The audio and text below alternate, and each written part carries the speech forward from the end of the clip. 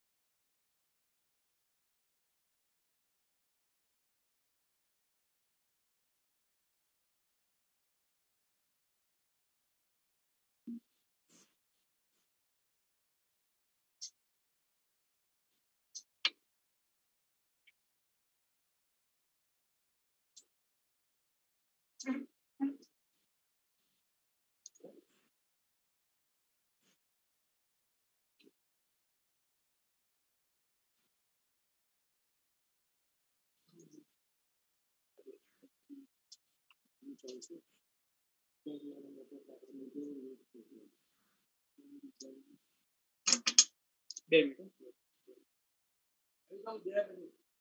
છો ઓળખાણ પડી તેજસની વાઈફ અનિલભાઈ સોનીના પાડોશી Tejas.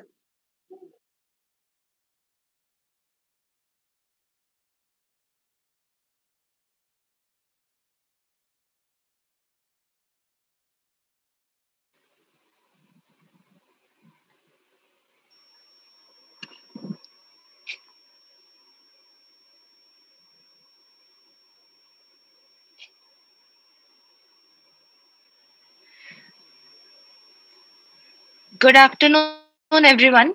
My name is Bhavika Uday Nani, and on behalf of entire AMCON committee, I welcome you all to the second session of keynote speakers. We'll begin in 2 minutes.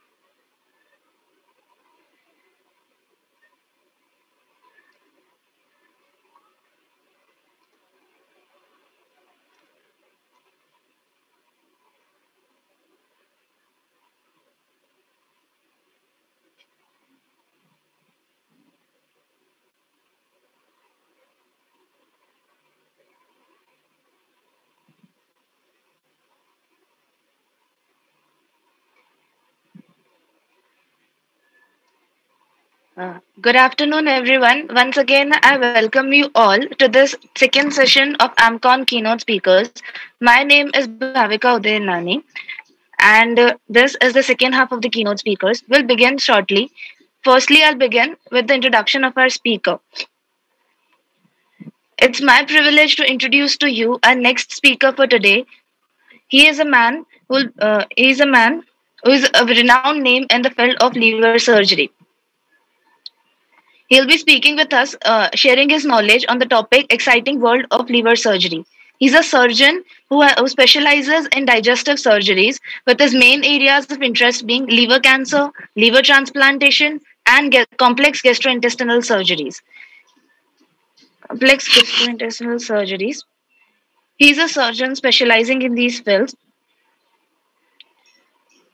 He underwent many sharpenings that paved his way to take him to the place where he is today. He began his journey in medicine with his graduation and MS honors in Gujarat University and went on to receive his advanced surgical training and his FRSC from the Royal College of Surgeons, Edinburgh, UK. He also received many fellowships and further training from Paris, Heidelberg, Asian Medical Center for Liver Disease and Liver Transplantation, Singapore, and even Assam Medical Center, Seoul, South Korea. He's been associated with Sterling Hospital as a surgeon since 2002. Furthermore, he has been one driving force to coordinate efforts in starting the cadaveric liver surgery, liver transplantation in Gujarat, particularly in Ahmedabad. In Ahmedabad. He's part of many scientific bodies, has presented and has been a speaker at many national meets. And furthermore, he himself has also been organizing a conference named Liver Update since 2009, the aim of which is to educate the young surgeons on the techniques and peculiarities of liver surgery. Well, to go on, I can continue describing his credentials to you, but let the man speak for himself. So please welcome none other than Dr. Hitesh Chavda.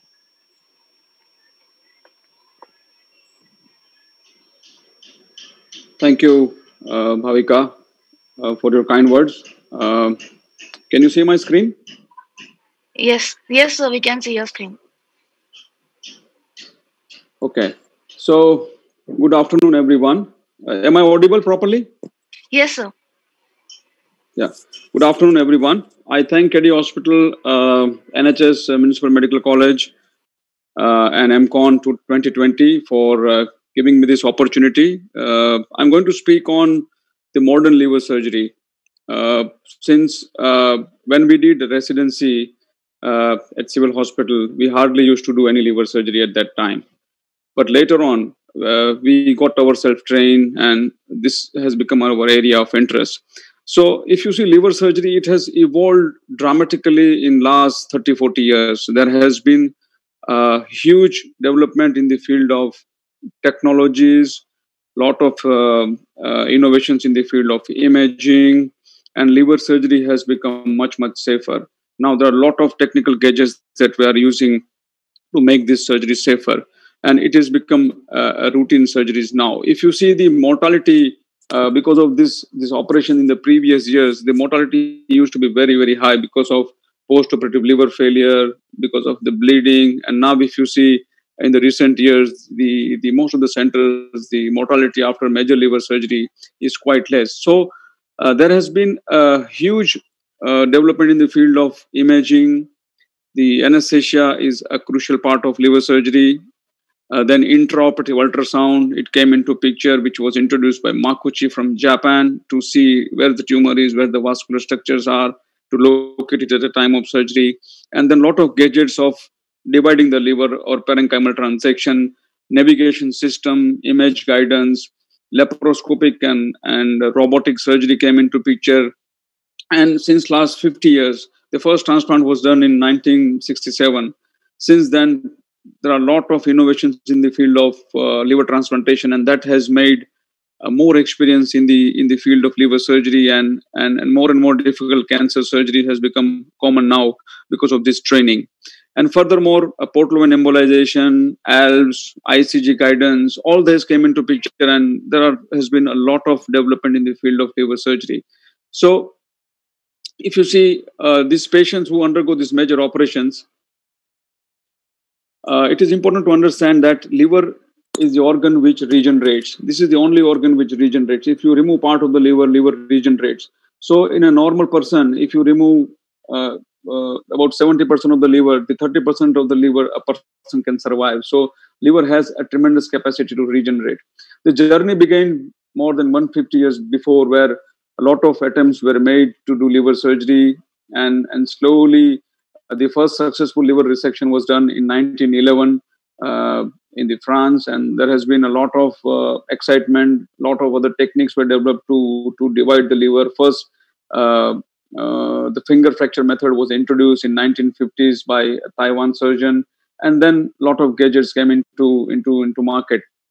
And there are many scientists who invented and found out the difficult anatomy of the liver, starting from Gleason, who introduced Gleason's capsule, and then Clonard, who introduced Clonard classification, and then and so on and so forth. So this knowledge of anatomy in case of liver is very, very important, and this has made a nomenclature for liver resection, and that was introduced in 2000. That's called IHPB, a Brisbane classification for segmental anatomy of the liver. And then a lot of more innovation in form of ultrasound guided dye injection, which was introduced by Makuchi, Gleasonian pedicle approach, total vascular exclusion, ex situ liver resection, anterior approach, hanging maneuvers. So all this development happened in last 30-40 years, and that has made a lot of huge change in the field of liver surgery.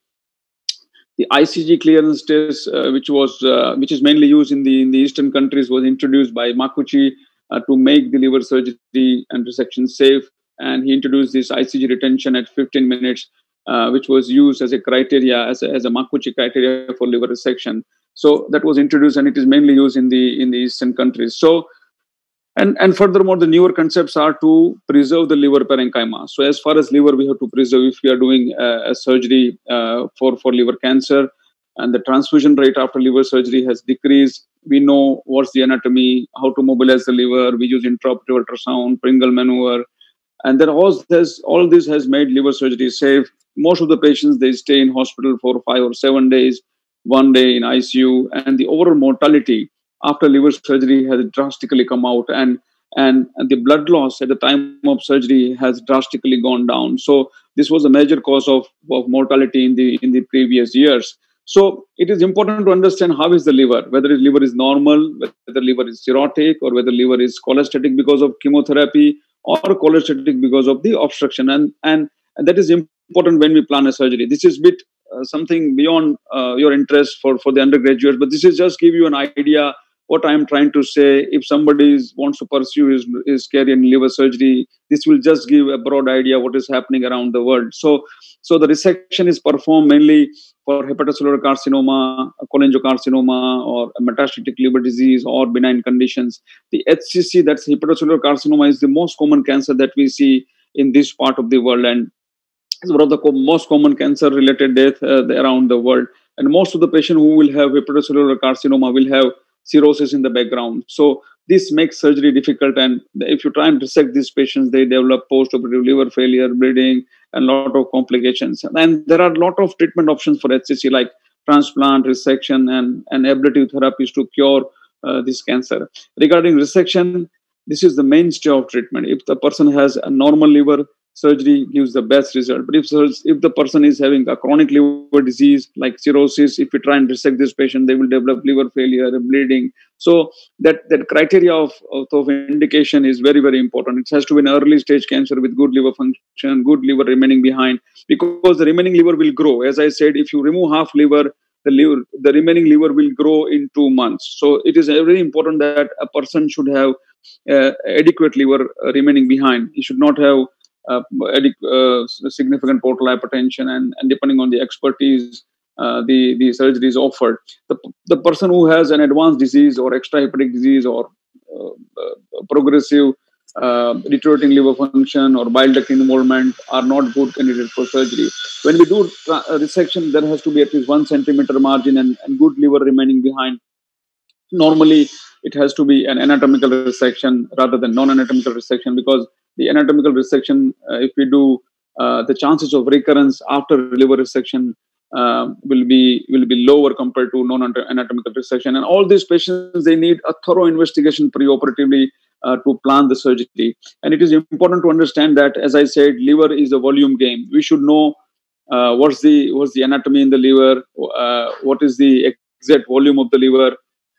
We do this preoperatively with a test called a volumetry test. So this is a CT scan which is done preoperatively. We know how much the size of the liver is, how much the right lobe and the left lobe preoperatively, and there are a lot of computer assisted models are available in the market now that can reconstruct image of liver, image of biliary tree, vascular structure preoperatively, like Mavis software from Germany. So all these models are used during surgery, and it will give a real time intraoperative guidance during liver resection. And these are slowly coming into a market where you can reconstruct the whole image of the liver preoperatively. You know exactly where the tumor is, how much you are going to resect, how much liver is going to remain behind, and that can be virtually seen intraoperatively with this navigation system. And also, what is nowadays used is the ICG imaging. That is, the dye is injected a few minutes earlier, and the tumor is visualized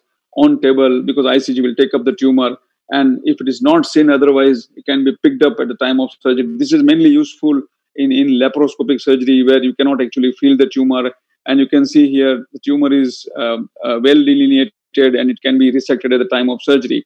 Regarding metastatic disease, the most common surgery that we perform is the metastasis from colorectal cancer. It is the most common cancer that is operated for metastatic disease. So the patient who has colorectal cancer, who present with resectable liver metastasis, if you resect them, the overall the survival improves, provided we do R0 resection. Means we remove all the tumor, the remaining liver is good, and there is no extrahepatic disease. If we resect this patient, they will do well. It is important to understand that this patient will have a post chemotherapy liver, and we might have to do certain maneuver to make sure that they don't develop a post-operative liver failure. So the liver will look like this. It's called post-chemotherapy liver. So it's a congested liver. This is oxaliplatin-induced liver resection, a liver injury.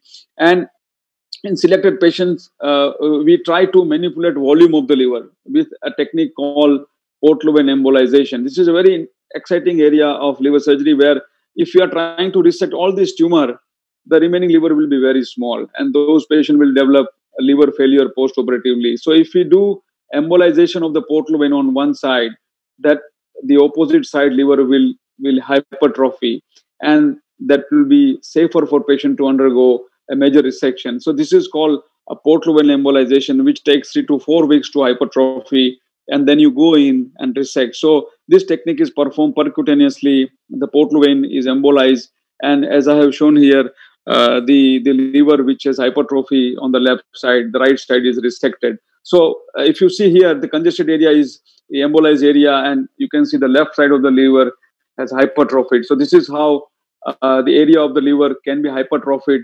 preoperatively. We are planning to resect this patient, and you can see here a hypertrophy left lobe of the liver. So this is an important maneuver, particularly for the patients who undergo colorectal liver metastasis. So here we try to do a non-anatomical resection, try and preserve as much as liver as possible, doing a wedge resection like this, and remove all the metastatic disease. This is called a non-anatomical resection. You can see there is no need to go for right hepatectomy or a left hepatectomy, and this is called a non-anatomical resection. An anatomical resection means you do either a right hepatectomy or a left hepatectomy, and do a small metastatectomy on the remaining side. So this is called an anatomical resection for colorectal liver metastasis. Even if you do a resection which is closer to the vessels for such patients, even that will give a better survival. So what I'm trying to say is that patients who have metastatic disease for colorectal cancer, if you try and resect these patients,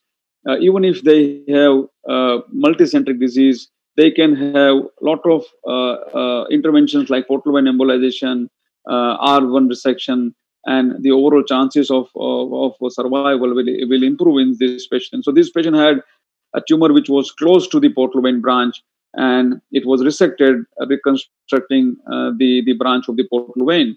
So similarly, this patient had a multiple liver tumor. You can see this MRI shows multiple liver tumor. This lady was operated for colon cancer and had multiple tumors. So when we resected this lady, we did an MRI, and then you can see there are 1, 2, 3, 4, 5, so many tumors in the liver. So all these tumors were resected with the help of intraoperative ultrasound. This is called intraoperative ultrasound. We do sonography on table, putting the probe on the liver, and you can see the metastasis. The tumor is located in the liver. Can you see that's the tumor? So it is located with the help of ultrasonic probe, and then that portion of the liver is resected. That is called ultrasound guided metastatectomy. So you can see what the gadget I'm using is a CUSA, which is used to cut the liver. So this is the CUSA machine that we use, and you can see the metastasis of the liver is resected. You can see that's a tumor in the liver that was seen on the MRI. So this is one tumor, and then again we can put the probe of the sonography machine and confirm that we have removed the same portion because we are digging it. So all these metastases can be separately resected, and the liver can be subjected to ultrasound and find any occult metastasis. You can see all the metastases were removed in this lady. There were 5 metastases. So when we did a pathology examination, all of them had a viable tumor. So this is how a metastatic resection for the colon cancer, which has metastasis liver, is performed. So the basic principles are proper exposure of the abdomen to find out, for the liver, and intraoperative ultrasound, control of inflow, outflow, preserve biliary tree, parenchymal transaction, control of bleeding, low CVP, and drainage. The basic maneuvers I'm just quickly going to describe is, one is that we should have an adequate exposure. Usually we put a J incision like this, or it can be a Mercedes-Benz incision where a proper exposure of the liver is done. So this is the normal incision that we put, but it can be a Mercedes-Benz incision, or it can be a midline incision. And this is how, once we put this incision, the whole liver will be seen in front of you. And then you decide what you want to do, which type of operation you are performing. And then mobilization.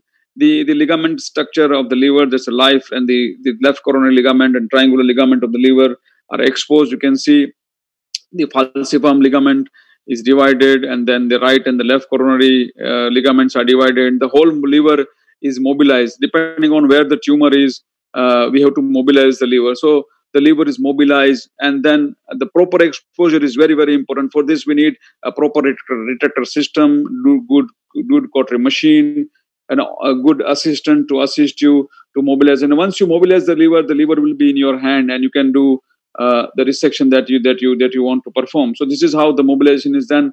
And the other important aspect is a Pringle maneuver, because liver has an inflow of artery and vein, a hepatic artery and portal vein. So if we are planning a resection, we need to control this, and that is called a Pringle maneuver. So when we are doing a resection, we try and snug this area so that when we transect the liver, there is no bleeding. So you can see the umbilical tape is passed in from this. These are the pedicles of the liver, and you can see this area is an umbilical tape is used for this maneuver. This is called Pringle maneuver. So once we snug this, the inflow will be blocked. So when we transect the liver, there will be no bleeding. And depending on what we are resecting, we can have isolated vascular occlusion depending on what we are resecting. Suppose if you want to clamp the right branch of the portal vein and right hepatic artery, if we clamp it on one side, we can see a line of demarcation. Can you see? This is a line of demarcation on the liver surface. So if we clamp the left side of pedicle, the left side of the liver will become congested, and then we know, you can see the tumor on the left side. So the left side will become congested, and we will resect the left side of the liver. So this is called a vascular exclusion. The CVP has to be low. The central venous pressure is kept low, because if the CVP is high, these patients, they develop bleeding. So you can see the inferior vena cava, this is called IVC, it should not be very tight, otherwise there is a bleeding from that area. The most important part of liver surgery is intraoperative sonography. There are different probes available, and these are the probes that we use at the time of surgery, putting probe directly onto the liver and find out where the tumor is located, feel it with the finger, and then put the probe on the liver, see where the tumor is, and then dig that area. You can see there is a tumor there that is seen intraoperatively, which was seen on CT scan, and that area was marked, and then the tumor is resected. So this is intraoperative sonography, which is used to resect this metastatic tumor. So you can see the metastasis from the liver was resected. So this intraoperative ultrasonography will pick up smaller lesion like this. If there are smaller tumor, can be picked up at the time of surgery, and you can do a radio frequency ablation or a microwave ablation or a cryoablation at the time of surgery. There are a lot of gadgets to divide the liver. The finger fracture method, ultrasonic, water jet, harmonic. There are lots and lots of gadgets now. This is the old method of parenchymal transection. You can see one artery forceps, which is there, which is dividing the parenchyma of the liver. And this is a very nice method, and still many centers are using this. This is called a cheliclysis. Just use an artery forceps, just crush the parenchyma of the liver. The pedicles will get separated, and you can apply a clip or a ligature, and then you go ahead. The most the widely used instrument nowadays is this, and that is called CUSA, that is called ultrasonic aspirator. So this is the machine that's the most of the liver centers they use to divide the liver. You can see the liver has opened up like a book, the right lobe and the left lobe, and this is the machine which is used to divide the liver parenchyma. The other gadgets are harmonic scalpel, focus device, which is used for parenchymal transection, and this is available in the most of the centers. This is a hand probe called focus probe, which is used to divide the parenchymal structure. The other important thing is a ligature. This is also a widely available instrument, and it is also used particularly for the tumors which are periphery located. And once we resect the liver, we have to see for the bile leak, because if there are small bile ducts which are open, it will cause a collection in that area. Patient will develop sepsis. So we inject methylene blue, try and see if there is any leak, and if there is any leak, we try to fix it on the table. And once we finish the operation, we have to fix the liver, which we have mobilized. If we don't fix the liver may rotate on one side or flip on one side, and the venous drainage of the liver may get hampered and may give ischemia. So liver needs to be fixed to the anterior abdominal wall. You can see it came into its physiological position, and then there should not be any issue with the venous drainage. Lymphadenectomy is an important part after resection, and there are huge amount of maneuver which are there, like just like hanging maneuver. This was described by Belgatti for larger tumors. Sling is passed in front of the IVC, and these tumors are resected. And also a total vascular exclusion. The inferior vena cava is clamped, the porta hepatis is clamped, and the tumor which are close to the inferior vena cava are resected. For example, this is the liver, this is right hepatic vein, this is middle, and this is left hepatic vein, and this is the IVC. If the tumor is located here, if you try and resect this area, there is going to be a lot of bleeding. So in such patient, you can see there is a tumor here.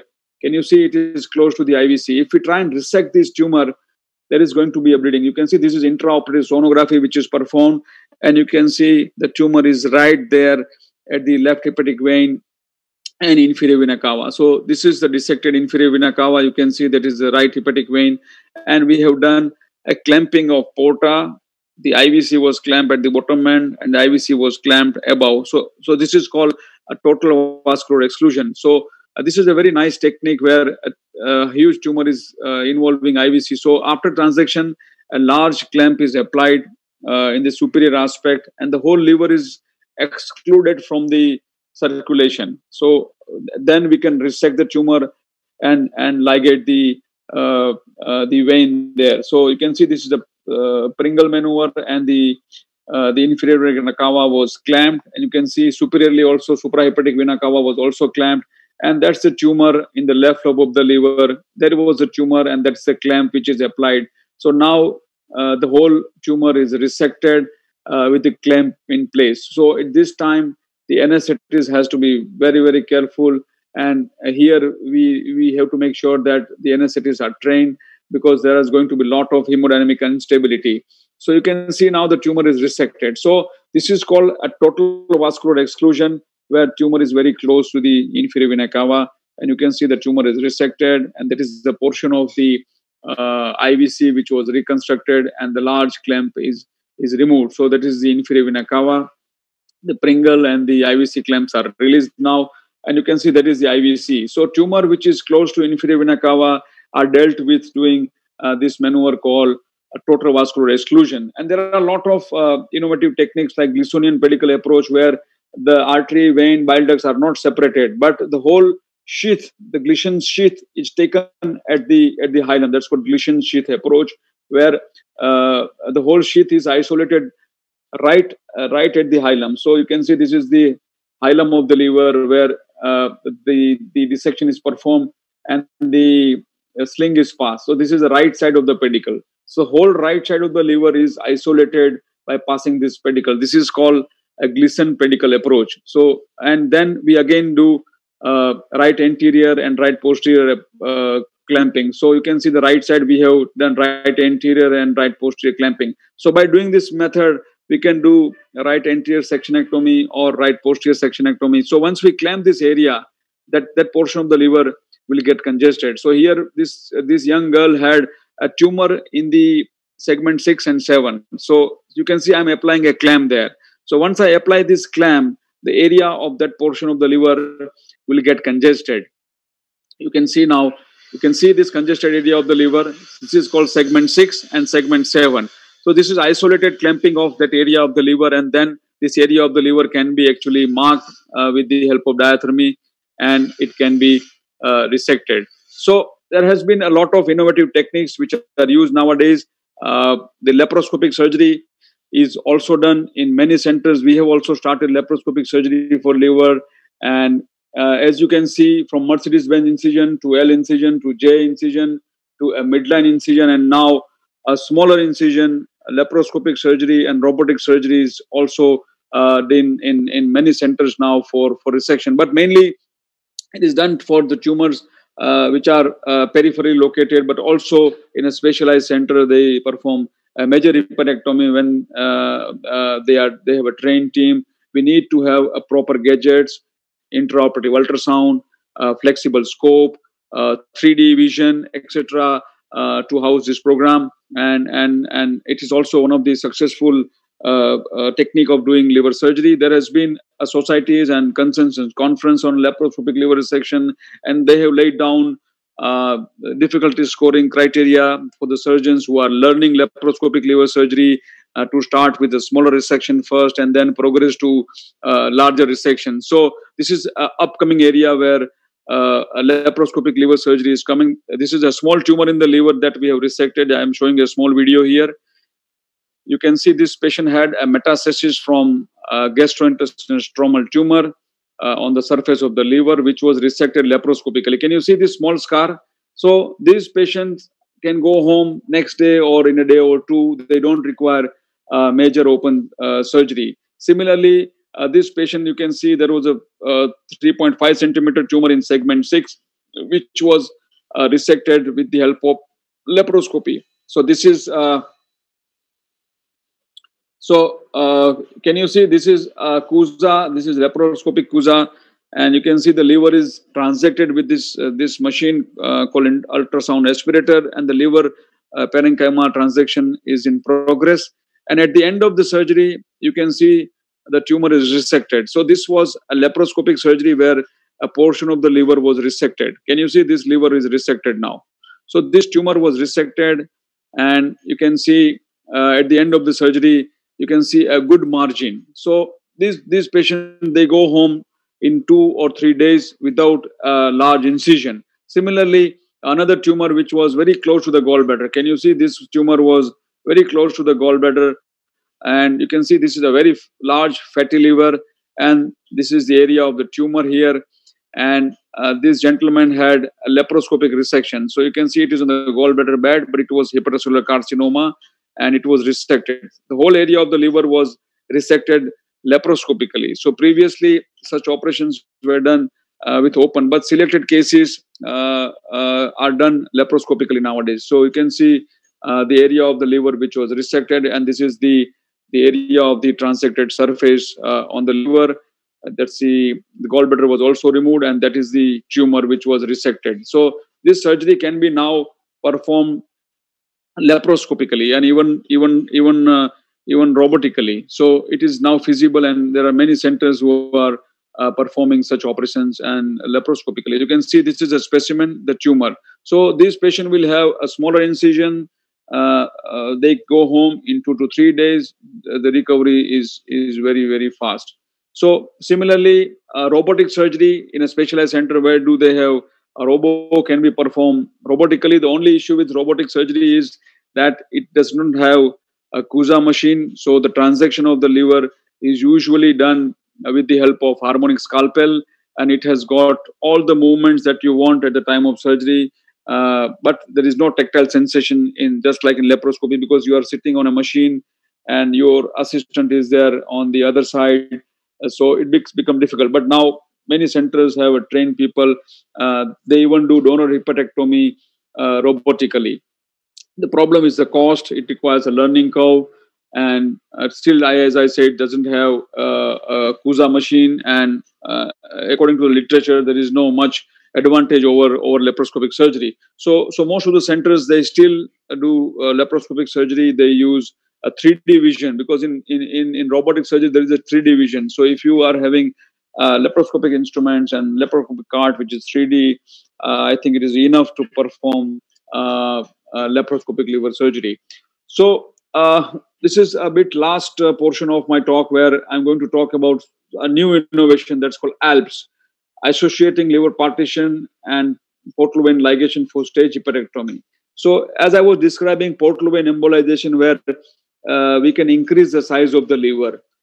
So people have realized that if we ligate the portal vein and if we divide the liver regenerates.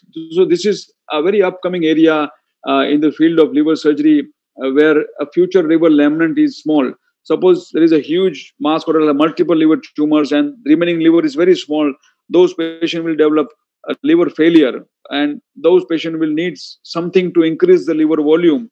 So this technique is performed, and the advantage is that we can do R0 resection, but it has higher mortality. And this procedure was introduced in 2007, and this was the first publication in 2012 by the German people, and they realized that if we ligate the portal vein and if we transect the liver, and if we go inside after a month, after a week, and they can see hypertrophy. So the first step is to do a liver transection and portal vein ligation, and then you isolate all the pedicle, and after 7 to 9 days, if you go inside, the liver regenerates. So it is, you can see here, this patient had a multiple tumor on the right side, but the left liver is very small. So if we remove the right liver, this patient will develop liver failure. So in the first step, what is done is the portal vein is ligated and liver is divided, as shown in B figure.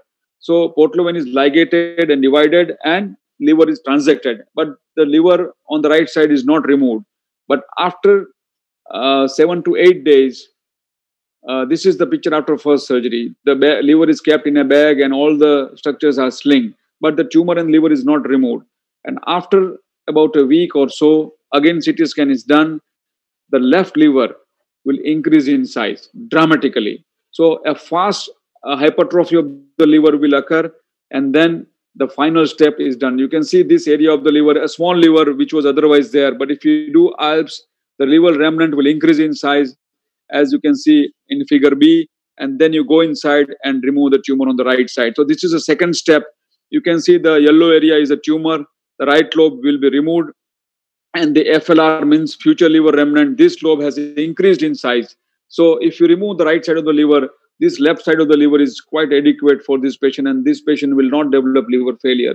So this is an exciting area of liver surgery, and now few centers are performing this. This procedure has a lot of morbidity involved, not done everywhere. Mainly it is done for patients who have colorectal liver metastasis, but also in few patients who have hepatocellular carcinoma, and very rarely for hilar cholangiocarcinoma. And this is the International ALPS Registry, www.alps.net, where you can find all the data related to ALPS. So this is a very exciting area of liver surgery, where they have an advanced setup, specialized setup, they perform this surgery. So to summarize, I would say that there has been a tremendous progress in the field of liver surgery in last 40 50 years. There has been a lot of technical advances and rapid improvement in the patient safety. Liver surgery has become safe. In the near future, liver surgery will become more precise, less invasive due to substantial progress in the development in the field of navigation surgery, progress in the field of cancer imaging, and also minimal access surgery. As Bhavika was telling, we do liver update every year. We started in 2009, and so far we have done more than probably 11 liver updates. This was 2019 that we did for innovative techniques. We had hosted an HPB core cells as well. We are doing one liver update next month also. That is liver update 2020. We are having a DNB super specialty GI surgery program at Sterling, where they do super specialty GI surgery. We have residents from all over India now for this specialized training. We have a very active liver unit. I invite, if anyone is interested to see any complex surgery, they can talk to me and they can visit our theater with permission. And this is our website, and we also have a trust to help poor patients who have liver cancer. That's called Liver Cancer Trust Ahmedabad, hosted by our family members, and we try to help particularly the pediatric patients who are suffering from liver cancer. Thank you. If I have some time, I can show you a small video. You have time?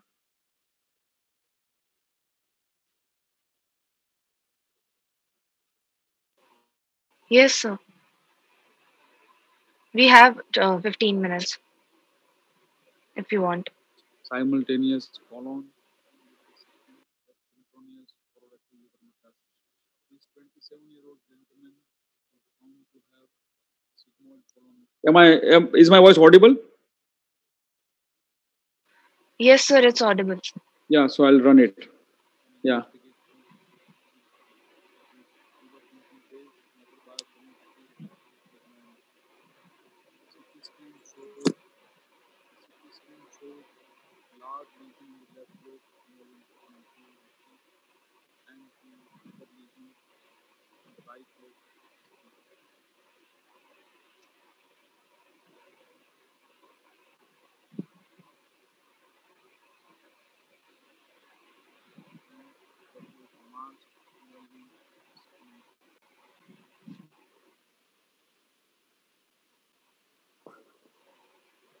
You are not able to see my screen? No, sir. Okay.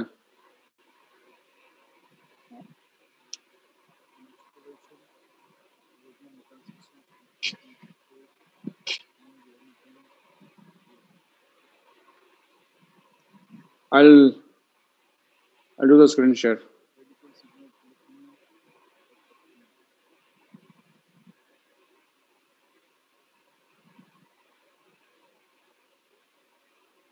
Can you see my screen now? Yes, sir.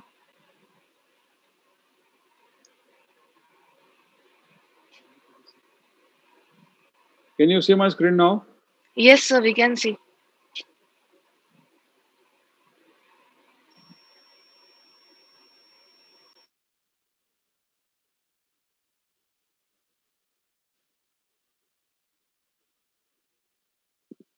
Can you see my screen now? Yes, sir. Yes.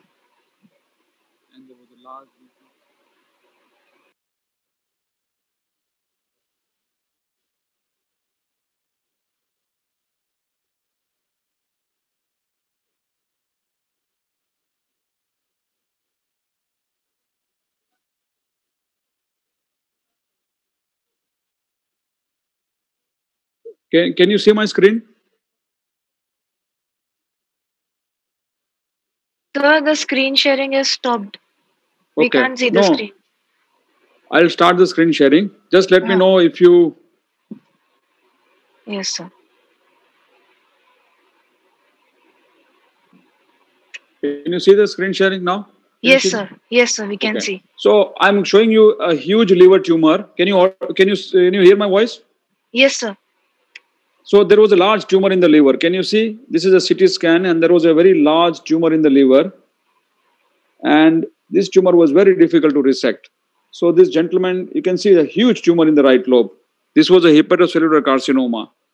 So he came to us for surgery, and we decided to resect it. So you can see once we opened up, there was a very large tumor. It was very difficult to mobilize. So here we have used an approach called an anterior approach, where without mobilizing the right lobe of the liver, we have resected this tumor. This is a very advanced surgery and very difficult operation. You can see we have dissected the hilar area. We have isolated the portal vein. You can see this is the portal vein on the right side. And then we did intraoperative sonography. And then we ligated the right hepatic artery on the right side. So you can see the liver has opened up like a book here. Can you see? We have transected the liver, and liver is open like a book. The right lobe is there with a tumor, and the left lobe is without tumor. So this is called an anterior approach, where a large tumor, can you see a huge tumor on the right side? So slowly the whole area was mobilized, and then we reached in that area, we reached up to the right hepatic artery, right hepatic vein, that is a right hepatic vein. And after transection, we divided the right hepatic vein. So once we do that, the whole tumor will come out. So can you see a huge tumor which was resected? This is called a right hepatectomy with anterior approach, and this is the liver which remains behind after the resection. So this is the inferior vena cava. This is the area where the tumor was, and that's the remaining liver. So this is how major liver surgery is performed, and this operation takes about 7 to 8 hours. So it's a major surgery. So I think we can take questions now.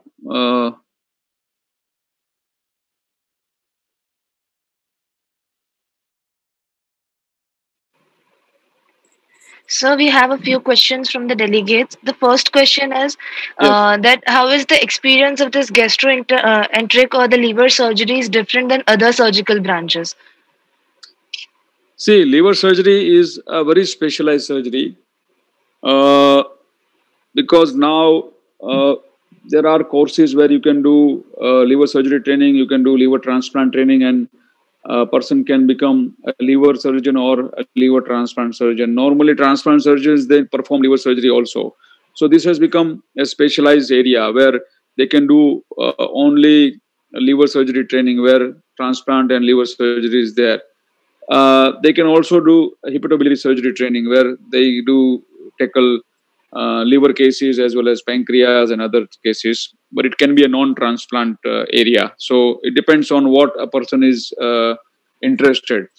Normally, when we were going through this phase, there was no specialized branch at that time. Only surgical gastroenterology was there. Was no hepatobiliary surgery or transplant. So but now a person, when he's passing MS exam, they can have a special place where they can have training in hepatobiliary surgery or transplant, and they can straight away become hepatobiliary or transplant surgeon. So that is possible now. But otherwise, they do MCH or DNB surgical gastroenterology, and then they take up transplant or hepatobiliary.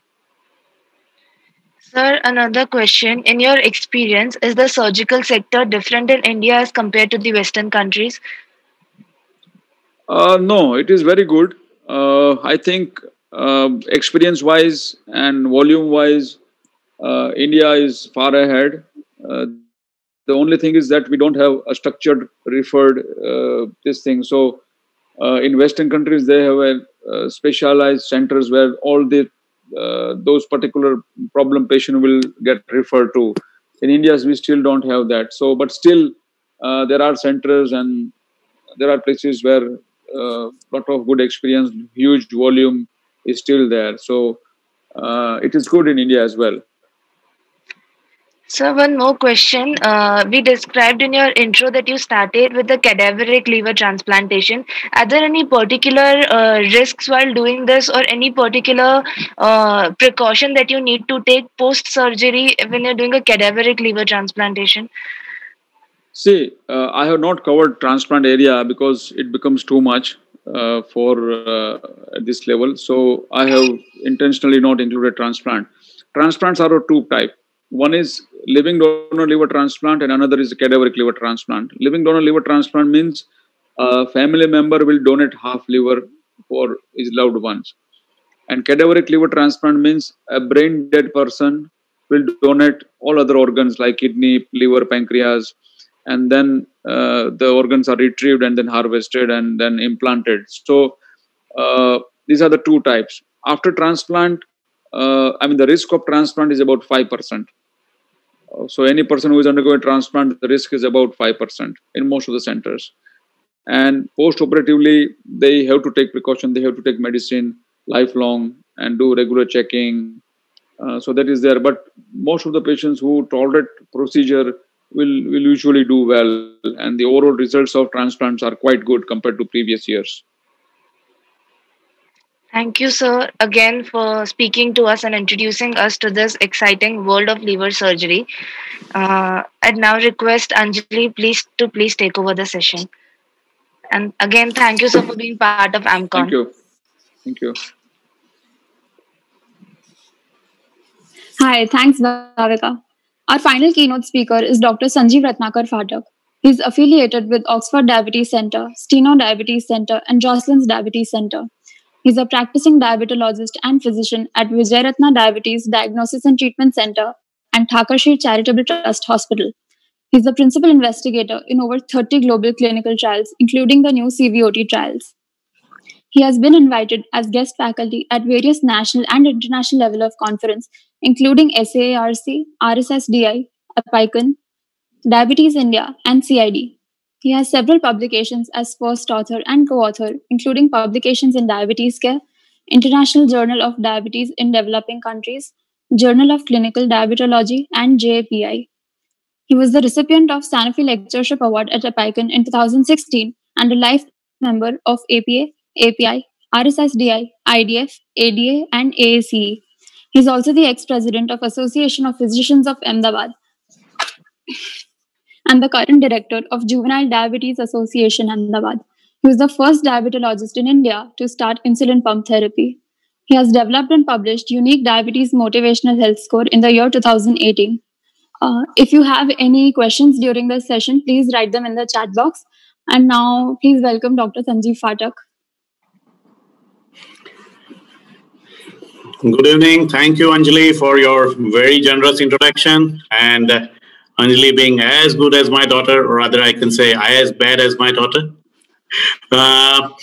Thank you, Dhruvam. Thank you, the AMCON team, for giving me an opportunity to share my views about managing a newly diagnosed type 2 diabetes patient. Anjali, may I have the opportunity to share my screen? So can I share my screen now? Yeah, please go ahead.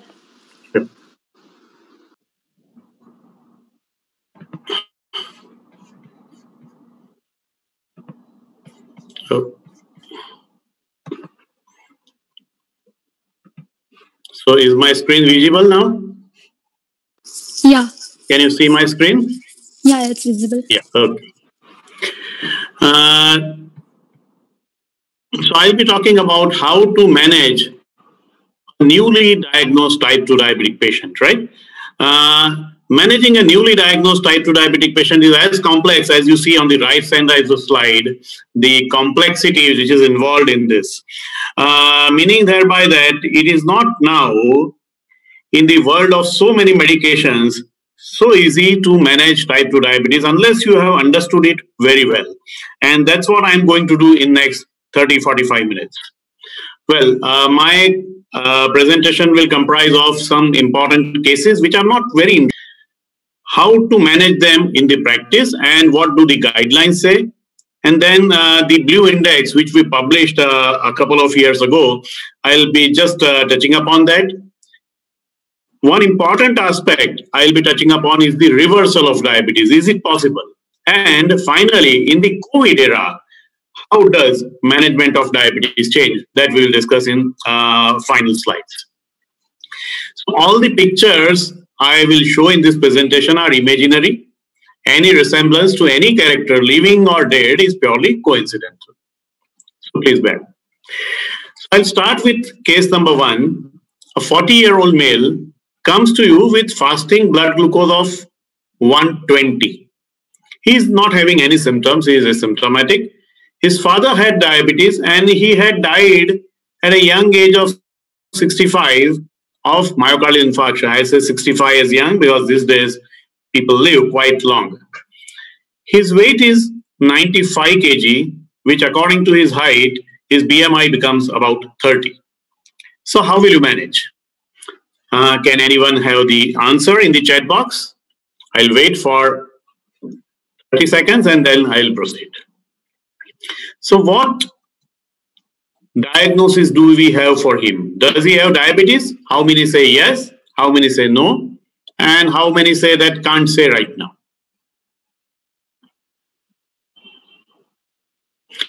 So what are the diagnostic criteria for diabetes? Well, we'll close the poll and we'll look at the chat box later on.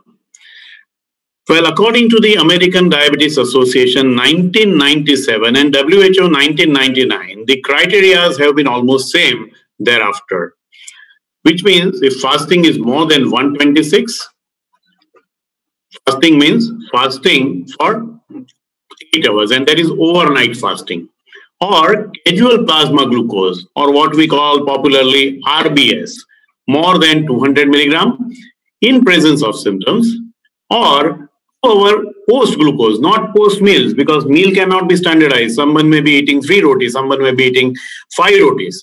So meal cannot be standardized. So it is 2 hour post 75 gram glucose, more than 200. So any of these criteria, if patient has, he is classified to have diabetes. And this is true for type 1 as well as type 2. But in type 1, you don't require this criteria because type 1 diabetics present with very high sugar straight away. I'm not going to discuss about type 1 diabetes today. We are going to discuss about mainly type 2 because in our Indian population, 95% of the diabetes is type 2 diabetes. So coming back to this case, what other investigations are required? Well, fasting was 120. According to the ADA or WHO criteria, more than 126 is diabetes, less than 100 is normal. So he falls between normal and abnormal. So you can say from fasting, he has pre-diabetes or impaired fasting glucose. And that is why we will require either an oral glucose tolerance test or an HbA1c, right? So whether HbA1c is having any diagnostic value, 5 years back, HbA1c was not considered in the diagnosis of diabetes. But of late, the guidelines have been revised and have included HbA1c also in the diagnosis of diabetes. So if HbA1c is less than 5.7, it is normal. 5.8 to 6.4, it is pre-diabetes or a person at risk of developing diabetes. And more than 6.5 or 6.5 itself, both inclusive, is diabetes. So we need to get his HbA1c done to know whether he is having diabetes or not. Suppose his HbA1c is 6.2. Then we would classify him to be having pre-diabetes. But the important message is that in spite of being pre-diabetic, he is at risk of developing cardiovascular disease because he is overweight, he is having strong family history of coronary artery disease, and that is why we need to treat him as aggressively as we would do in a diabetes patient. We need to control his blood pressure, we need to control his lipids, and we also need to look at his uric acid and SGPT. Dr. Hitesh Chawda in his presentation might have referred to fatty liver disease as one of the important liver diseases these days. And the commonest cause of fatty liver disease is metabolic syndrome or diabetes itself. Even for cirrhosis, alcohol has become the second most important cause. The highest incidence of, the highest prevalence of fatty liver disease is found in patients, or cirrhosis also is found in patients with obesity or type 2 diabetes or metabolic syndrome. An ECG may also be required, or a TMT and coronary calcium to rule out whether he is having asymptomatic cardiovascular disease. We'll not discuss about that here. Let us have a look at what is metabolic syndrome. So metabolic syndrome is defined as central obesity or waist circumference more than 90 centimeter in males or 85 centimeter in females. Hypertension, that is systolic more than 140 and diastolic more than 90.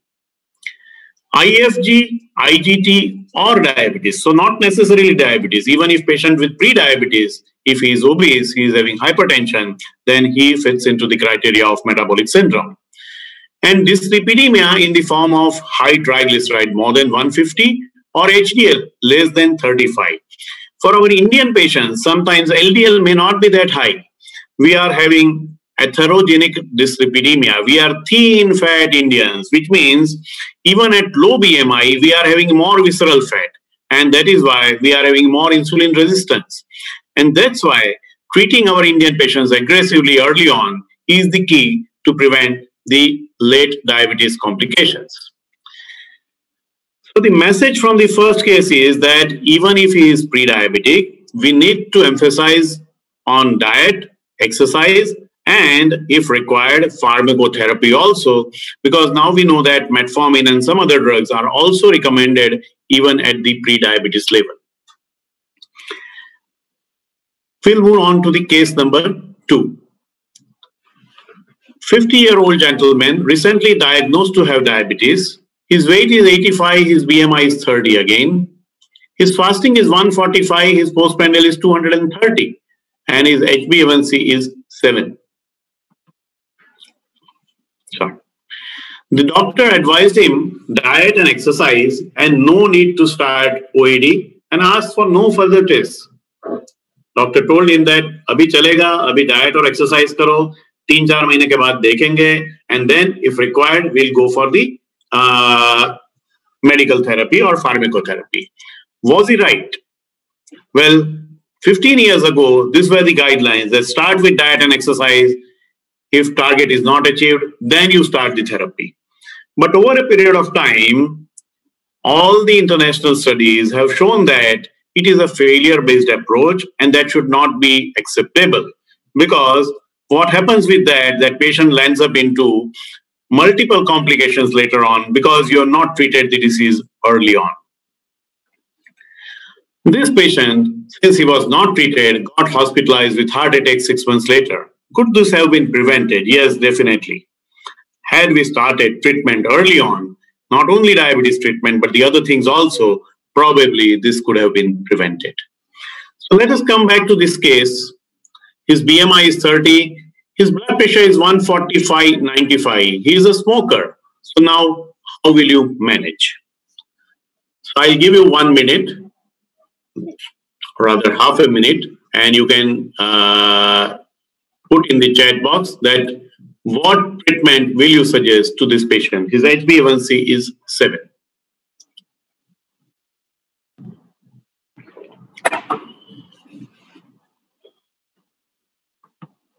Okay. Well, the common answer may be diet, exercise, and oral anti-diabetic monotherapy, right? But before that, we must find out what are other abnormalities, because as we discussed earlier, that type 2 diabetes is as a result of insulin resistance. And this patient may have abnormality of the lipids. He may have elevated creatinine, and we must calculate the GFR also, because according to the United Kingdom prospective diabetes study, which was done about 20 years back, had shown that even at the time of diagnosis, about 25% of our patients do have renal complication or diabetic nephropathy, which is undetected. And unless you go for creatinine and urine microalbumin test, you may not be able to detect this. And if not detected in time, it may lead to renal failure and, more importantly, cardiovascular problem. Any patient with renal problem is at more risk of dying due to the cardiac cause rather than renal cause itself. Moreover, as we discussed, patients should also be advised to undergo an SGPT test, which is a simple blood test. Hemoglobin obviously will be required. Baseline ECG, resting ECG is also necessary. and at the same time, retinal examination, because 15 to 20% of our diabetic patients, again at diagnosis, have diabetic retinopathy also. The reason being that in our country, diabetes is detected quite late, and that's why number of times type 2 diabetic patients come to us with multiple complications. They were never knowing that they were having diabetes unless they come to know after they have some visual problem, or their creatinine is elevated, or they develop some cardiac problem. So coming back again to this case, what are the treatment options?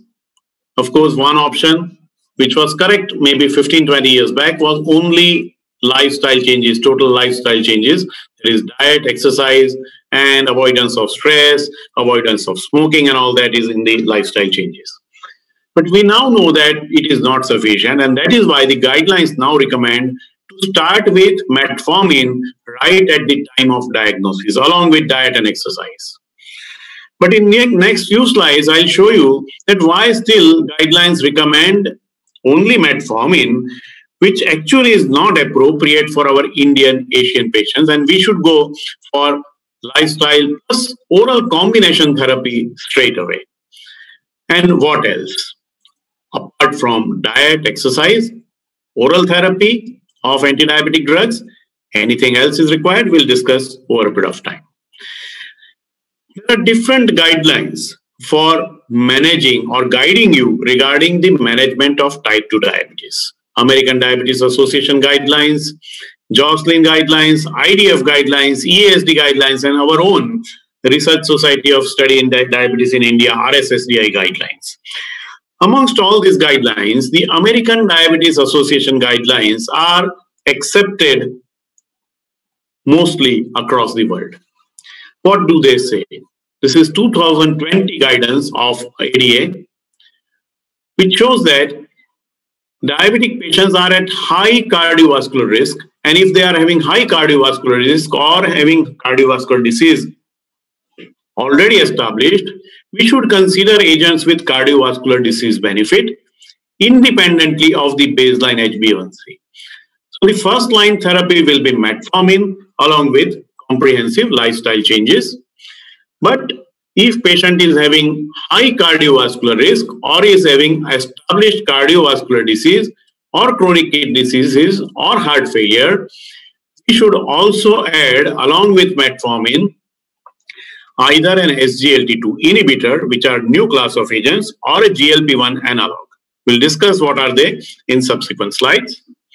If patient has atherosclerotic vascular disease, GLP-1 with proven benefits are preferable. If patient has heart failure or CKD, then SGLT2 is preferable. If one class is not tolerated or is not adequate, then the other class can be added. On the other hand, if patient does not have any established cardiovascular or renal disease, and if the HbA1c is above normal after 3 months of metformin therapy, we have option of adding a DPP-4 inhibitor, or a GLP-1 analog, or an SGLT2 inhibitor, or a pioglitazone, that is thiazolidinediones. If patient comes to you with significantly high blood sugar, then obviously the option of insulin is always there. In our country, when cost is a major issue, we can even consider sulfonylurea or pioglitazone, which are cheaper drugs. But now, fortunately, the DPP-4 inhibitors and the SGLT2 inhibitors have also become cheap, so as we can give the benefit of these important therapies to our non-affording patients also. Some of the agents promote weight, some of the agents cause weight loss, and for that, GLP-1 analog and SGLT2, they cause weight loss, which is very important in our type 2 diabetic patients who are either generalized obese or are having central obesity in form of increased abdominal girth. Another popular guideline is the American Association of Clinical Endocrinology algorithm, ACE algorithm. It suggests you treatment based upon the initial or entry-level HbA1c. If the entry-level HbA1c is less than 6.5, then you should start pre-diabetes algorithm. If it is more than 6.5, you should start the diabetes algorithm.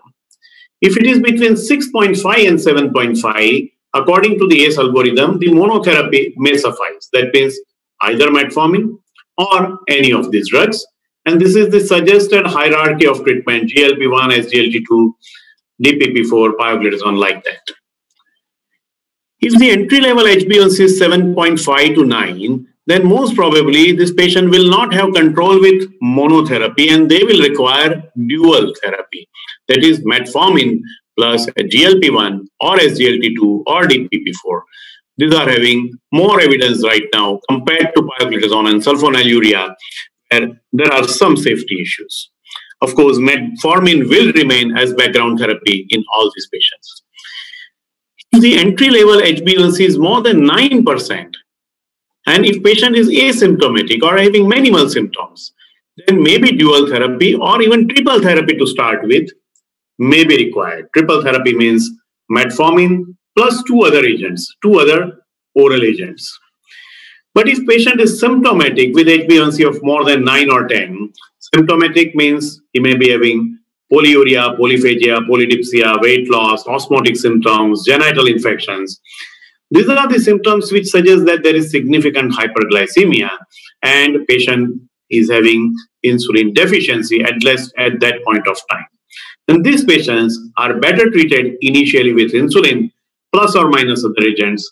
Later on in these patients, if they are type 2 diabetic patients, if they are having enough insulin production, after correction of the glucotoxicity, we can switch them to the oral anti-diabetic drugs. So to simplify, less than 7.5, monotherapy, 7.5 to 9, dual therapy, more than 9, asymptomatic, triple therapy, more than 9, symptomatic, insulin plus other oral agents. And this is what the ACE algorithm is all about. Discuss some of the important drugs that we use to treat type 2 diabetes. Metformin being the basic drug. We always say that metformin is a horse which is required in all the races and it will run throughout the race. The jockeys will change, and the jockeys we have are SGLT2, GLP-1, sulfonylurea, DPP-4, different jockeys are there. Metformin is having enough evidence now for last 25 years after UKPDS. You may be surprised that before UKPDS trial was published, this drug was banned in USA because of the possible risk of lactic acidosis, which no longer is considered a risk now unless patient is having significant renal insufficiency. Having said that, metformin is contraindicated if the GFR is less than 30 or when patient is having acute illness, like patient is hospitalized for any fever or any acute emergency, including COVID. It has some beneficial effect on the atherosclerotic vascular disease, but is neutral as far as the heart failure or the kidney disease is concerned. And the major side effect of metformin is gastrointestinal side effect, especially diarrhea. And there is potential for B12 deficiency also. Any patient on metformin, if he has neuropathic symptoms, we should remember that B12 deficiency may be there, so we need to take care of that. The second important class of agents are the SGLT2 inhibitors, which are relatively new in practice for last 5 years. But in last 5 years, they have shown with several cardiovascular and renal trials that they are very effective, not only in lowering the glucose, lowering the HbA1c, but also in reducing blood pressure, improving the lipid parameters, reducing the weight, especially the visceral obesity, and in reducing the cardiovascular complications, especially heart failure, as well as delaying the progression of the diabetic kidney disease. No other agent in past has shown so much benefit in addition to glucose control. All other agents till now have shown only reduction of the HbA1c, but SGLT2 inhibitors are the first class of agents where there is enough evidence with several trials, whether it is with empagliflozin, canagliflozin, or dapagliflozin. I will not discuss the different trials here, but they are having enough evidence that they have significantly reduced risk of development of cardiovascular disease as well as the renal disease. The drawback is that they cannot be used if the GFR is less than 30 or 25 because they work through kidneys. Not that they will harm kidney, but they will become less effective because their action is through the renal tubules. Moreover, there are some other risks also, and the main risk is the genitourinary infection, because these drugs work through excreting glucose through urine. There is about 70 to 80 gram of glucose loss per day, that is equivalent to 320 calories per day. But due to that glucose loss in urine, patients are susceptible to genitourinary infection, balanitis in male, and vaginal candidiasis in female. So unless you have explained proper hygiene to the patient, this drug may become burdensome because of this side effect. Moreover, they also cause significant diuresis, and that's why there is some risk of volume depression, which should be taken care of. Some other side effects include euglycemic ketosis, but if judiciously used, they are very good drugs to start with, along with metformin in type 2 diabetic patients. The third agents which we will discuss here are GLP-1 analogs. And in our country, liraglutide, dulaglutide, these two are available. Soon, semaglutide will be available in oral form. Right now, the injectable GLP-1 which are available is liraglutide and dulaglutide. Liraglutide is once a day, dulaglutide is just once a week. The advantage of these agents are that they can cause weight loss, and they are also having cardio-renal benefit. Major problems are they are having significant gastrointestinal side effect in form of nausea, vomiting, sometimes diarrhea. They are injectable drugs, and there is some risk of acute pancreatitis. Of course, this risk is not seen in the clinical trials. Moreover, they are quite expensive and may cost about 10,000 rupees a month, which is beyond reach of many of our patients. The other drugs that are used are DPP-4 inhibitors, or popularly known as gliptins, where we have sitagliptin, linagliptin, tenaligliptin, vildagliptin, and some other gliptins. These are effective, but not as effective as GLP-1 and SGLT2. They can reduce HbA1c by about 0.7 to 1%. The benefit of DPP-4 inhibitor is they are absolutely safe drugs. They do not have any major side effects. They are very safe as far as management of type 2 diabetes is concerned. But there is no cardiac or renal benefit associated with that. But at the same time, they do not harm the heart as well as kidney and can be used even with advanced kidney disease. Then comes the alpha glucosidase inhibitors, that is acarbose and voglibose. They are good drugs, but they reduce only the postprandial hyperglycemia. They do not have any effect on the fasting glucose. The major side effect is gastrointestinal, flatulence, sometimes diarrhea, otherwise they are also safe drugs. Then comes pioglitazone, which is a controversial drug, but quite effective and actually is having atherosclerotic vascular disease benefit. But the problem is it can cause saltwater retention, weight gain, and can precipitate heart failure also because of the saltwater retention properties. The drug was in debate due to bladder cancer controversy, but that has now been removed. Especially in India, the risk of bladder cancer with pioglitazone is absolutely low. Sulfonylureas still remain the popular drugs.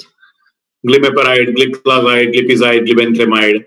They are potent drugs, but the only problem with them is they can cause sometimes severe hypo, especially if patient has not taken proper meal.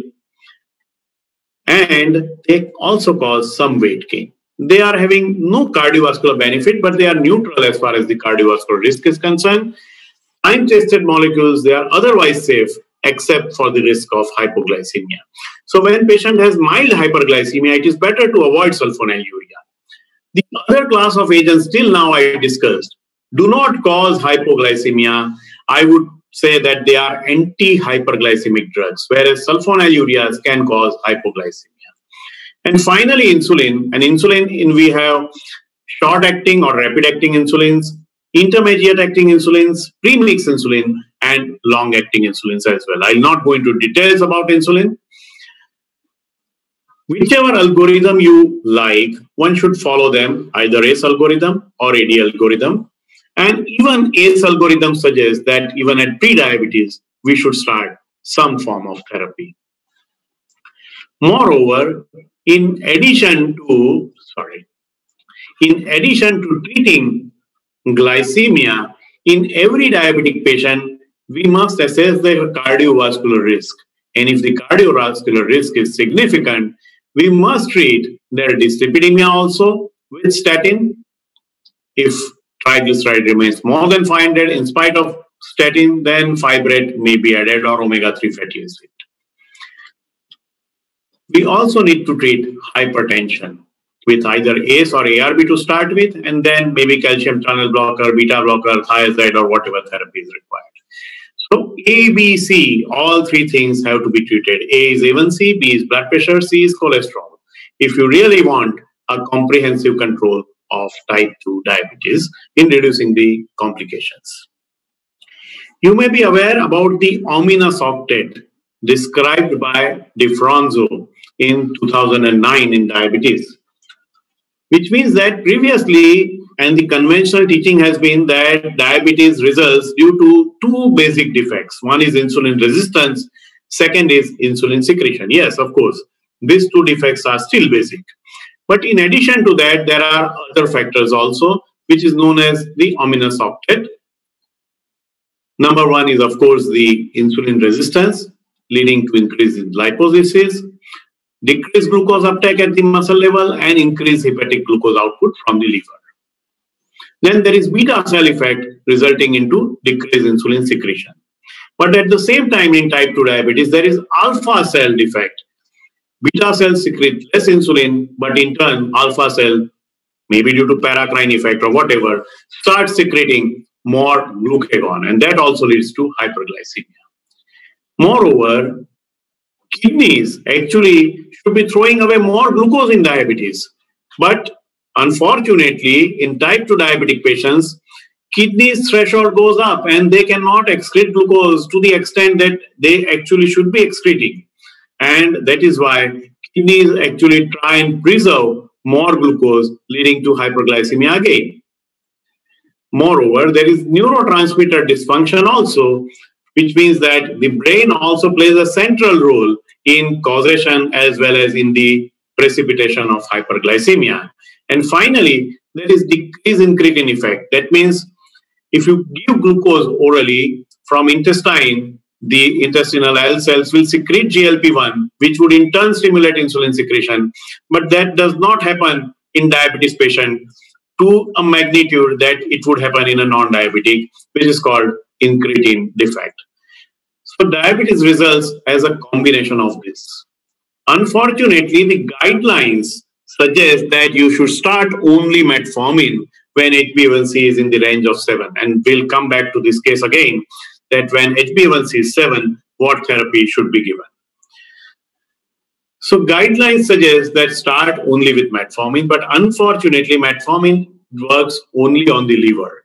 So if you look at this ominous octet, metformin works only at this one level, that is increased hepatic glucose output. Metformin does not have any effect of any on any of this. So even if metformin may be effective initially, over a period of time, its effect will wane and patient may experience hyperglycemia, leading to complications.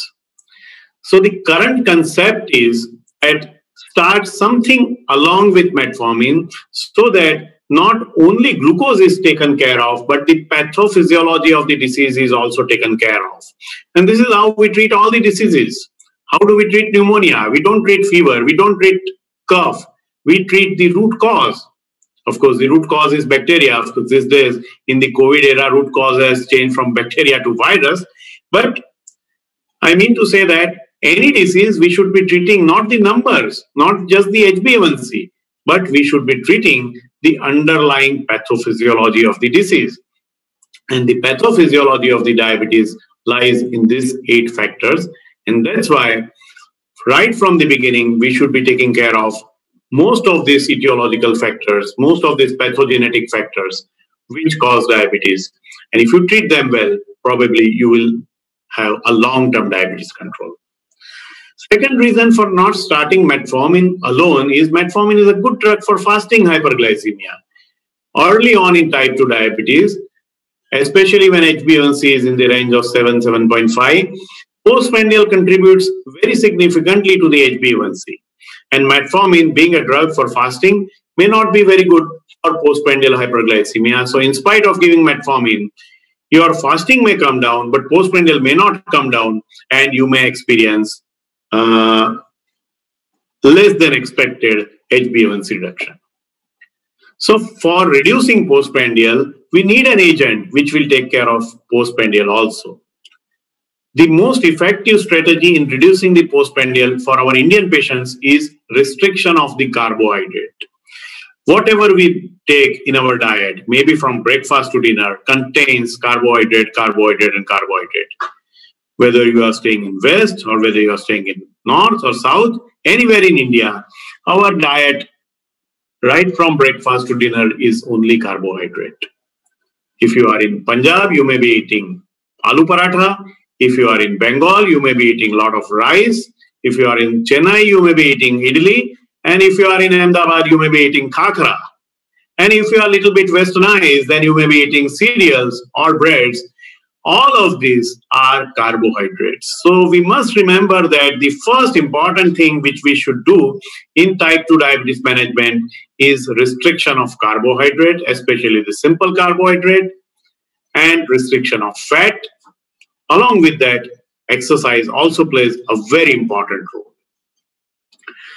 We'll not discuss that because of the paucity of time here. But if you look at the natural history of diabetes also, diabetes begins postprandially and progresses postprandially. And by giving metformin alone, you will target fasting and postprandial may be missed. And that's why patient may have less desirable glycemic control. Moreover, diabetes is not just a disease of blood sugar. It is a disease of cardiovascular system. It is a disease of renal system. So right from day one, our aim should be to reduce or prevent the chances of cardiovascular and renal complications. Since 2008, US FDA has mandated cardiovascular safety for any agent. And metformin has cardiovascular safety but not benefit. The benefit is shown only in the UK PDS trials. Subsequent trials have not shown. Whereas the GLP-1 analogs as well as the SGLT2 inhibitors have shown significant cardiovascular benefit. Again, I will not go into details of this slide, especially heart failure, because the risk of heart failure is also very high in type 2 diabetes patients. And all this study, including AMPARE, CANVAS, DECLARE-TIMI, CREDENCE, have shown that SGLT2 inhibitors reduce the risk of heart failure by about 30 to 40%. So we should be using them early in the disease.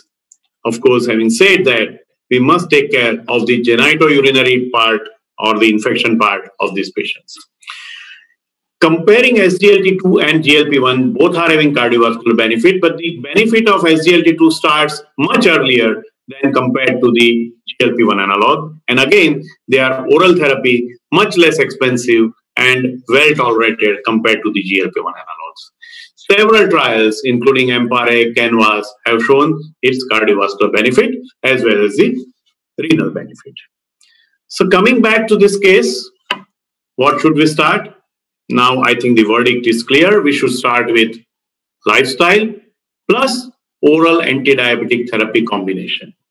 The ideal in this patient may be metformin plus SGLT2 because this patient is overweight, is having cardiovascular family history, and maybe having some other cardiovascular risk factors also. If patient is not able to afford or tolerate SGLT2, then one can consider metformin plus a DPP4 inhibitor. Since his HbA1c is only 7, giving him sulfonylurea may increase the risk of hypoglycemia. So at this point of time, we should be avoiding the drugs that cause hypoglycemia, and we should be using the drugs that are devoid of that side effect. So all these are devoid of that side effect. GLP-1, of course, probably the topmost agents amongst all this, but as I said, it is injectable, quite expensive, and is associated with gastrointestinal side effects. And that's why the overall acceptance and adherence rate of GLP-1 therapy in practice is low, and that's why it is not that much encouraged ahead of SGLT2 and DPP4 inhibitors. What else? Of course, we have taken care of just glucose till now. We must take care of his lipid levels. We must take care of his blood pressure also. Even if it is marginally elevated, in diabetes patient, our target should be to keep it below 130/80 if possible. If he is a smoker or tobacco chewer, avoiding that is also very important. And if he is overweight, reduction of body weight is also going to be extremely important. So statin, RAS blocker, maybe ACE inhibitor or ARB, smoking cessation, weight reduction. How about aspirin? Well, previously, aspirin was considered gold standard for cardiovascular disease prevention. But of late, the trials for primary prevention have shown that aspirin may have a doubtful role in primary prevention of cardiovascular disease. For secondary prevention, that means if patient is already having cardiovascular disease, there is no doubt that we have to give aspirin along with statin. But if patient does not have cardiovascular disease and is not having significant cardiovascular risk factors, then primary preventive role of aspirin is right now debated. So I would mean to say that we need a comprehensive control, and for that we have designed this blue index, which comprises of 10 parameters. It is going to represent the overall health of the diabetes patient, not just the glucose control. So there are 10 parameters in that. A is A1C, B is blood pressure, C is cholesterol, D is diet, and in diet we should take care of the calorie content, the carbohydrate content, and the meal pattern and the irregularities of the meal. E is exercise, where aerobic, weight resistance exercise, and the work-related activity, all this should be taken care of. F is follow-up. If patient is not following up with the doctor regularly, he is likely to miss his goal, he is likely to have uncontrolled hypertension, and that may lead to complications. So follow-up is also extremely important. In addition to that, the general health of diabetes patient depends on his overall happiness, his mental status, and whether he is having obesity or not, whether he is having obstructive sleep apnea or not, and how good is his liver, because in diabetic patient, there is significantly increased risk of non-alcoholic or metabolic associated fatty liver disease. H is habits, that is avoidance of habits, including smoking, tobacco, and alcohol if it is a habit. I is infection prevention. And never in the past, infection prevention had been so important before this COVID era. We know that uncontrolled diabetic patients are at more risk of developing COVID as well as COVID-related complications, and that should be taken care of. So infection prevention is also a very important strategy in diabetes treatment. And finally, J, the jeopardy of diabetes management, which means whatever drugs we may be giving may be having some side effects. So explaining and taking care of them, identifying them very early are the keys to avoid the side effects of diabetes management. And finally, the K, the complications of diabetes must be prevented. And if complications are detected, that progression should be prevented and the complications should be treated in time. We know the chronic complications. I'll not discuss the acute complications, but the chronic complications, you know, are macro or cardiovascular complications, including the cerebrovascular, coronary artery disease and heart failure, and peripheral arterial disease. The microvascular complications include the kidney, that is diabetic nephropathy, nerves, that is diabetic neuropathy, and eyes, that is diabetic retinopathy. So this should also be identified early, prevented, and treated early. And finally, the food complications are also extremely important in diabetes. And food complications are a result of micro, macro, bone-related problem, infections, skin-related changes, everything. So it's altogether a different thing. So having discussed this case, if there are any questions, we'll discuss them at the end. And now I'll just run through some 2 or 3 important cases, which are also very common in our day-to-day diabetes practice. This is a case of a 35-year-old gentleman. He is newly detected to have diabetes and has come to you with 360 blood sugar fasting, 380 ppbs, HbA1c is 11. He has 7 kg of weight loss. His blood pressure is normal. He is not overweight. He is having BMI of 24. Can anyone tell me that what type of diabetes is it and what treatment you will give? I'll give you half a minute.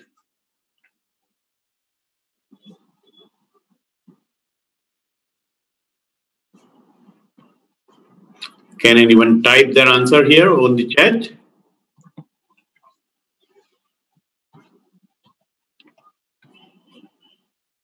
This is the case.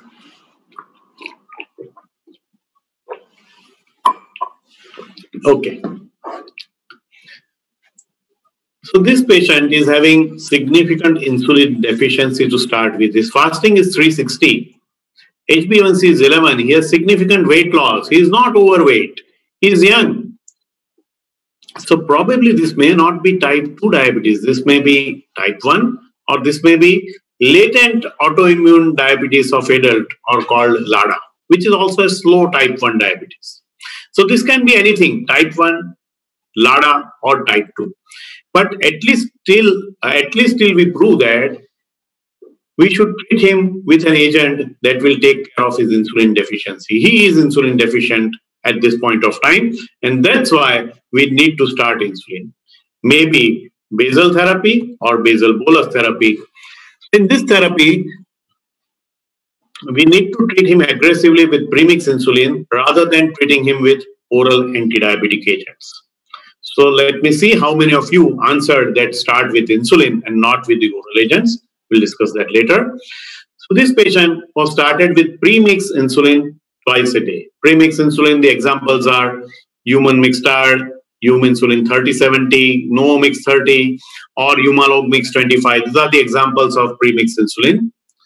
After achieving control, insulin was gradually reduced and metformin was started, and currently the patient is on metformin 1000 milligram and sitagliptin 100 milligram.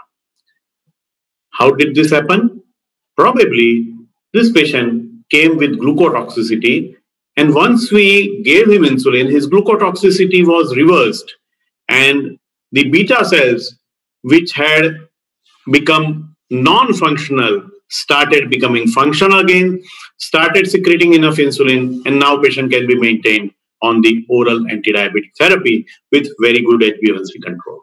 Is this possible? Similar second case, 37-year-old male, 65 kg weight, 10 kg weight loss, and fasting 300, postprandial 500 plus, HbA1c was 12.5 to start with. We started with basal bolus therapy, and after achieving control, he was shifted to premix BID. Currently, this patient is not on any OAD or insulin for last 10 years, and his HbA1c is remaining around 6. Is this possible? Yes. There have been now several reports and in our own experience also of more than 1,500 patients by now where we have treated with early intensive insulin therapy. It can reverse hyperglycemia. It can reduce the cardiovascular risk in type 2 diabetes. Short-term intensive control. This is a Chinese study, but there are now UK, European, American, as well as Indian studies to support that early insulin therapy in patients with insulin deficiency can restore insulin sensitivity as well as beta cell function. You might be aware about the reversal of diabetes now. The Roy Taylor's theory of reversing diabetes, that if you control diabetes early on aggressively, then in some of the patients, you may be even able to have long-term remission of diabetes. So previously, when anyone came to us, we would say that diabetes can only be controlled. It cannot be reversed. It cannot be cured. But now we know that with aggressive medical as well as diet-related therapy early on in the disease, reversal is also a possibility. Of course, it is not easy. It is not practicable in all the patients, and it is not possible in all the patients. But still, in appropriate candidates, this must be tried.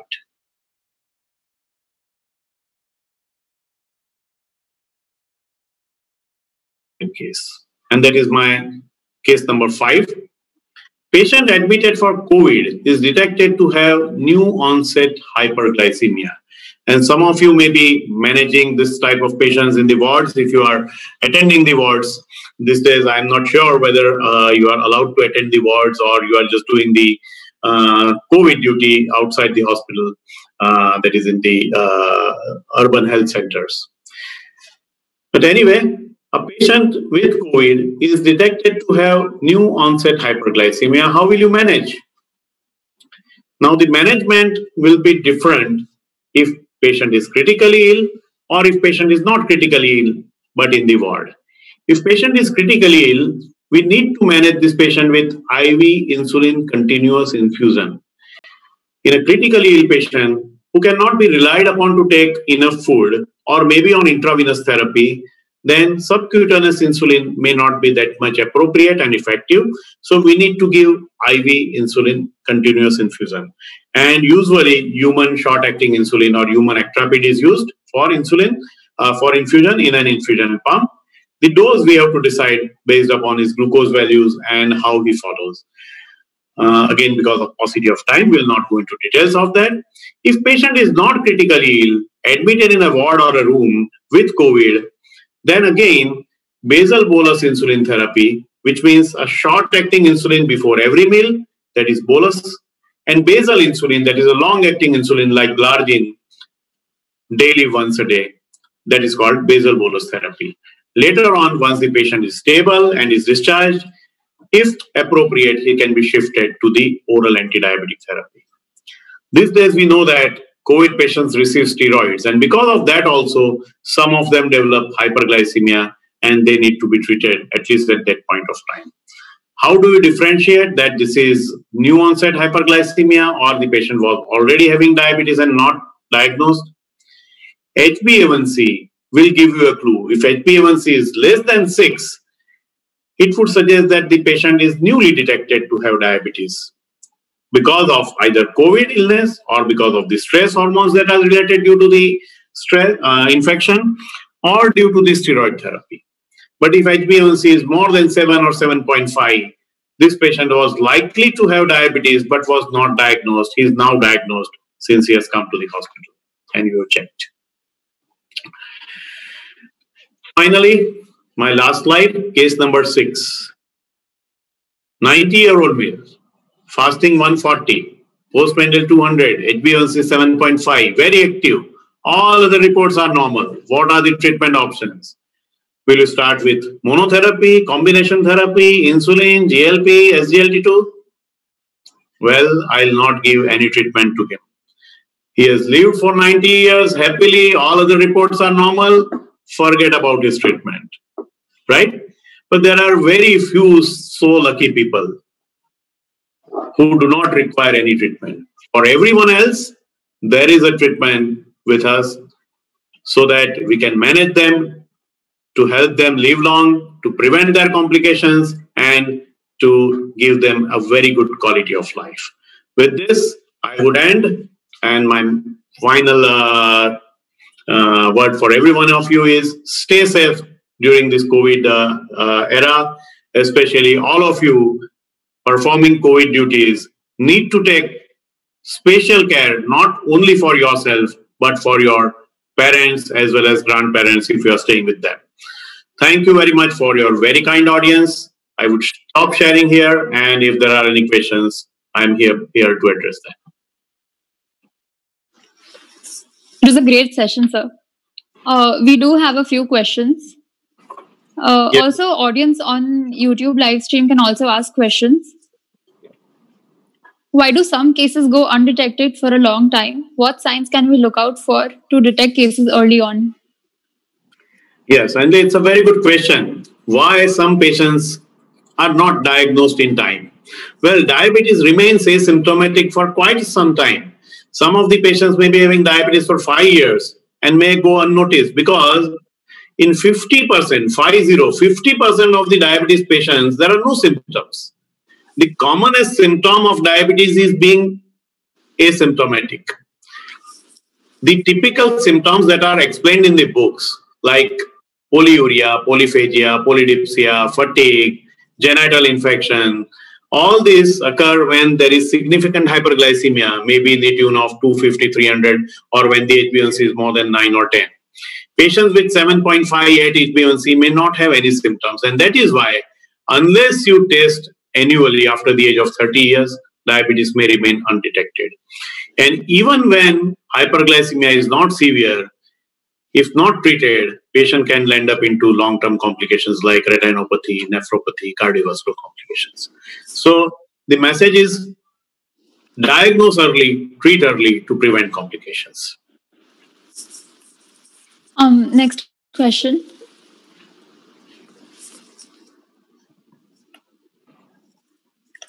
Why is there a requirement in Indian demographics to start with combinations when guidelines say to start with only metformin? Oh, yes. It's a very good question. So don't write in exams. In exams, you are supposed to write guideline-based answers, right? But in practice, see, previously the guidelines were based upon that start with monotherapy, then step up, then step up.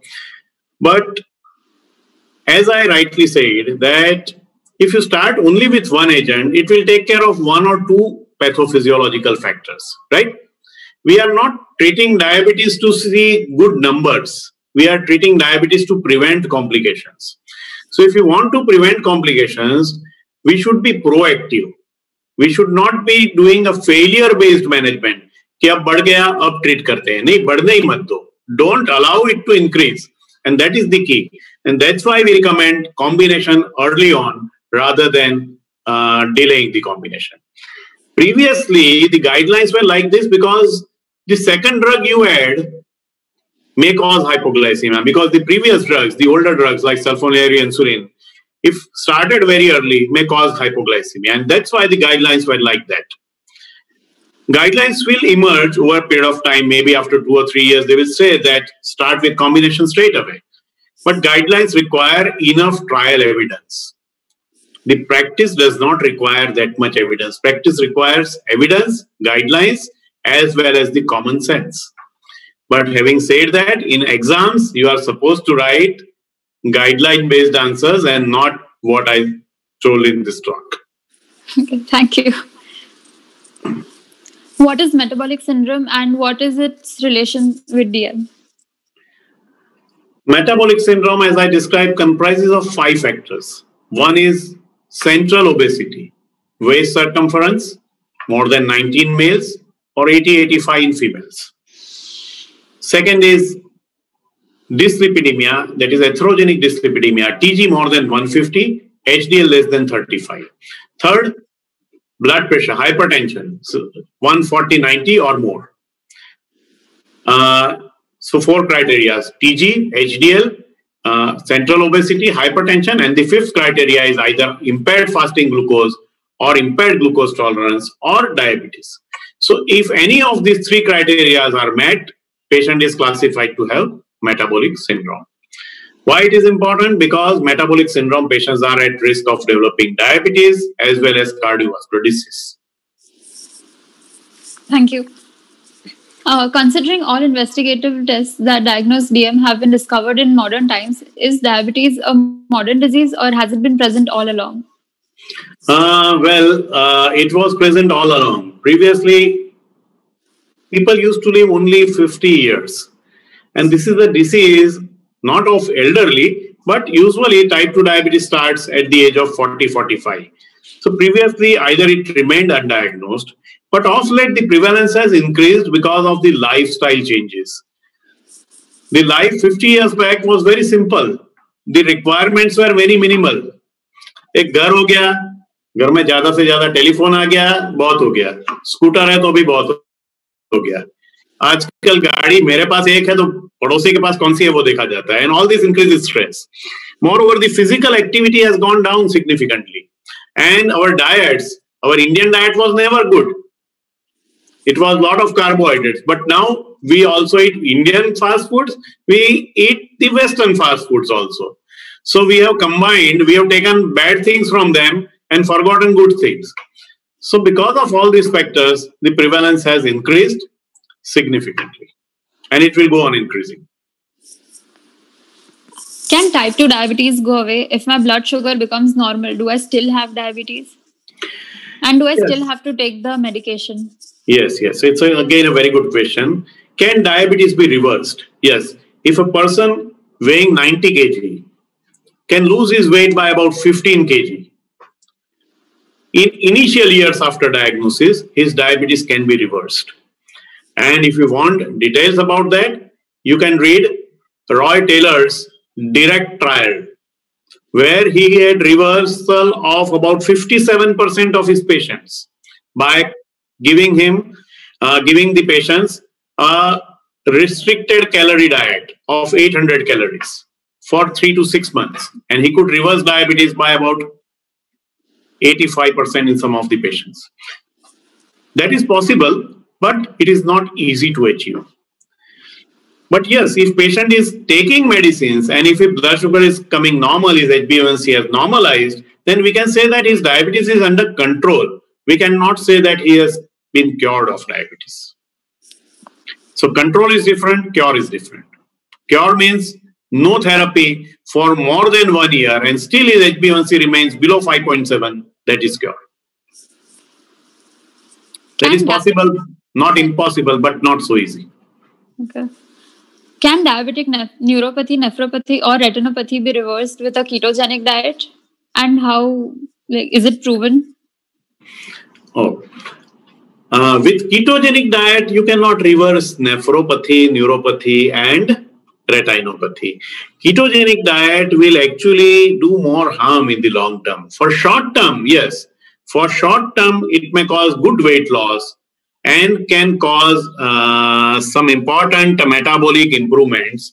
But if patient already has retinopathy, if patient already has neuropathy, there is no evidence that ketogenic diet may improve or reverse that. Actually, there have been reports that it may even worsen that.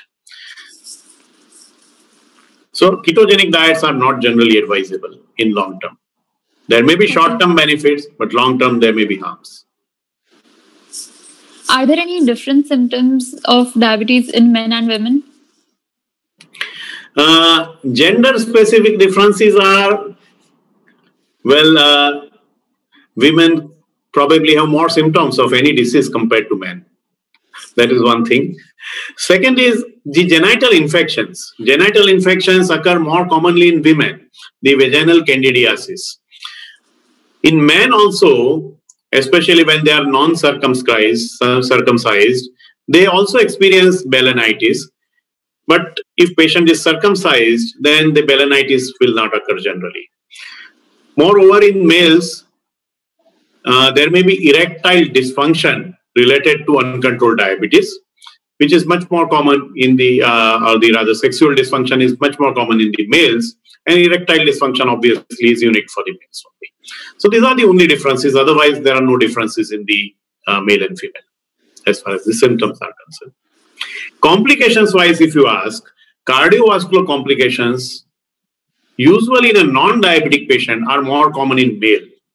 But if a person is diabetic, diabetes erases their hormonal protection. So if a woman is diabetic, she is no longer protected because of the estrogen from cardiovascular complications. So they compete with males as far as the cardiovascular complications are concerned. In a non-diabetic, cardiovascular complications are much more in males compared to females. But in diabetes, it is equal. If I'm at high risk of getting diabetes, how often should I be getting checked, and starting from which age? Yes. For Indians or Asians, because we are in the high risk category, after the age of 30, ideally one should get the blood glucose test every 3 years according to the guidelines, but according to the Indian consensus, every 1 year. But if you look at the American Diabetes Association consensus, every 3 years. Why 3 years? Because even if you detect 2 years later, you may not have developed advanced complications. But having said that, in Indian patients, it is better to have diabetes testing done at least once in a year after the age of 30, especially if you are having family history or you are having obesity or having any of the other features of metabolic syndrome like central obesity or hypertension or anything like that. So once in a year after age of 30. Thank you, sir. That's all the questions that we got. Thank you for the great session and the amazing question answer session as well. Thank you, Anjali. Thank you, Dhruvam. Thank you, the whole AMCON team. And once again, everyone, take care, stay safe. Good evening and Jai Hind. Goodbye. Now I would like to introduce the organizing secretary. Now I'd like to introduce the organizing secretary of AMCON 2020, Purvi Cholera. Hello everyone, myself Purvi Cholera, and it is my privilege to get a chance to say something after all such wonderful speeches. I would just like to thank everyone who has been associated with this conference since the beginning and has been given every minute effort to make this possible today. I would also like to thank. I would also like to thank all the professors, our respected dean sirs, the members of our scientific committee, and the judges who gave their valuable time to us, who are guiding us throughout the conference, and for making it possible in this pandemic times. I would also like to thank each and every one of you. I know this was not the AMCON we dreamt of in March, but this was possibly the best we could do, and it makes my heart fill with immense pleasure that we could do this and we finally did this. Lastly, wishing everyone all the very best for the upcoming exams, and I hope you had amazing time organizing this, had all the fun, made many memories and a lot new friendships. Thank you.